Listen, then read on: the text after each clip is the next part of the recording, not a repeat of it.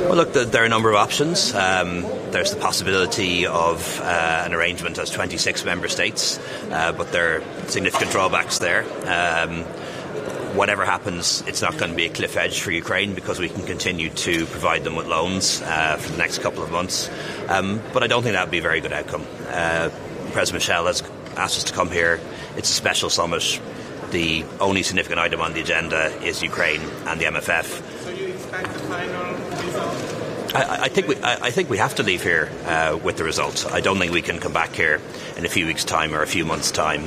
I think we have to leave with a decision of 27 that revises the MFF and gives Ukraine the certainty that it needs. It needs this funding package. It needs to be a 4-year package in particular, so that they can continue to run their country and continue to defend their independence. Well, I think he would be, which is another good reason to make sure that we have agreement here. Some trying to use